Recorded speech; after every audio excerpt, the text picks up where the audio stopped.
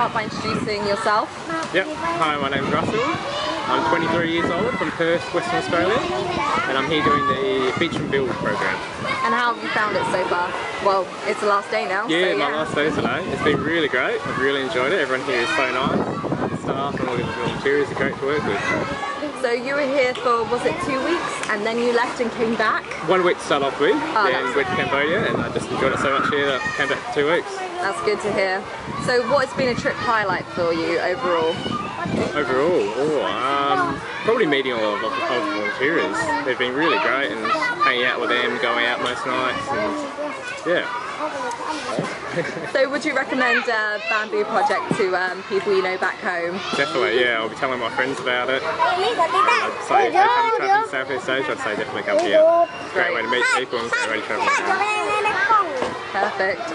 And if you could give us 3 tips for future volunteers of how they can make the most of their time here. I'd say... Wait, pause for 2 seconds. Oh, look at that. We interrupted this interview for some mud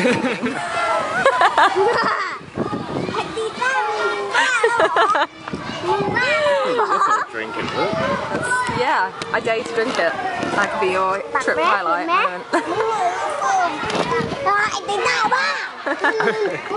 Okay. If you could give us 3 tips for future volunteers.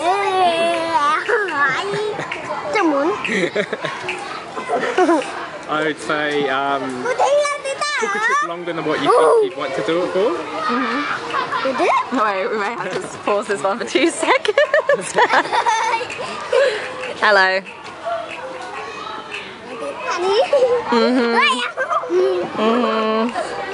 Now you run.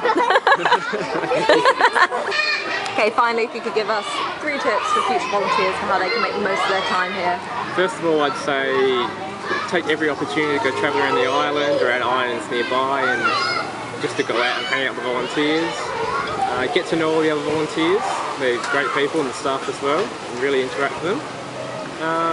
And also interact with everyone at school as well.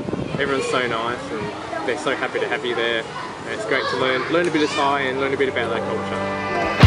I know what's to come, though I'm feeling happy now.